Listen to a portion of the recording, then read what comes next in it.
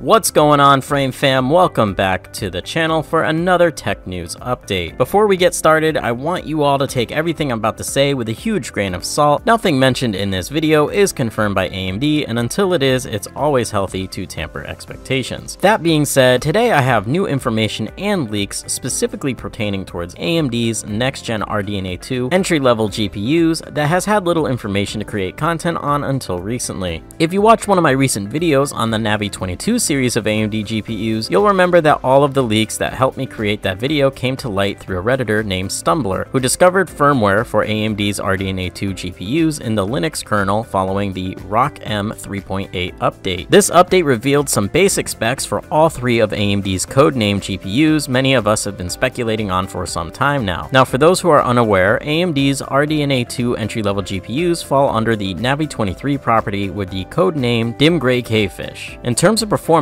this leak reveals to us that the NAVI 23 series of GPUs will likely max out at 32 CUs, providing around 2048 stream processors, and will work their way down the line of the more affordable models while providing between 6 to 8 gigabytes of GDDR6 VRAM respectively. When we include the performance boost granted by RDNA 2 over RDNA 1, it's easy to guess that this would give the top of the NAVI 23 line GPUs the performance level of an RX 5700 non-XT, or maybe even a little bit more, for what we can assume would be a price tag topping out somewhere in the $200 range. We can guess this price point after insiders indicated that after Nvidia's conference earlier in September, AMD had to rethink their pricing of the NAVI 21 line of GPUs, aka the RX 6900 XT and RX 6800 XT, which caused a lot of talk about a possible $400 to $550 price tag for AMD's flagship GPUs, and will of course place the NAVI 22 GPUs in the next price tier downwards, and then the NAVI 23 GPUs will follow suit from there. Now, it's unknown at this time exactly how many SKUs will release for the NAVI 23 line, but it has been rumored that NAVI 21 will host 4 SKUs, the aforementioned RX 6900 XT and RX 6800 XT, with the possibility of an RX 6900 and 6800 non-XT versions releasing as well, along with 2 SKUs for the NAVI 22 line, such as the RX 6700 XT and RX 6700. If we continue the trend downwards and were to take a guess based off the usual naming AMD did with RDNA 1, along with insider rumors, we may see an RX 6600 XT, 6500 XT, and maybe even an RX 6500 non-XT GPU family for NAVI 23. If this ends up being the case, then these 2 or 3 GPUs would compete with Nvidia's unannounced but rumored RTX 3050, 3050 Ti,